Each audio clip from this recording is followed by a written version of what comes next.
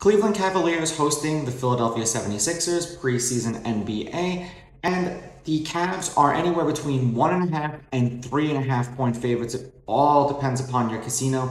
Use a site like Vegas Insider. It'll allow you to compare all of the casino's pricings, whether you bet online or in person, so you get the best bang for your buck. The over-under is to 222.5 or 223.5. Yet again, shop around.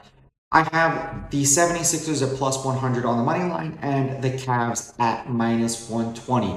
Now, if you're going to check to see who's actually starting in this game, use Underdog Sports at Twitter. They have an account for every major sport, so you can go and look and see who's playing and who isn't. Now, these head-to-head stats are going to be based off of the regular season and not the preseason because, as you can see, they already played in the preseason and the 76ers won the game by 1 point. The Cavaliers are 0-1 in the preseason. They lost to the 76ers on the road, while the 76ers are 2-0. They're on a 2-game winning streak, and they won 1 game on the road and 1 game at home. Now, head-to-head, the 76ers are on a 5-game winning streak against the Cavs. They are 7-3 against the Cavs in their last 10. The underdog is 5-4-1 in their 10 meetings. That's covering the spread. The under is 6-4 in their 10 meetings, and the under 222.5 or 223.5 is 7-3. And I know if you look at that score, they scored 225 points, so that game would have gone over.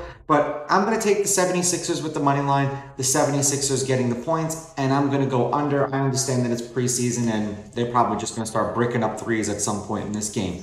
These are just my picks. If you disagree, please go with your gut, and please bet responsibly.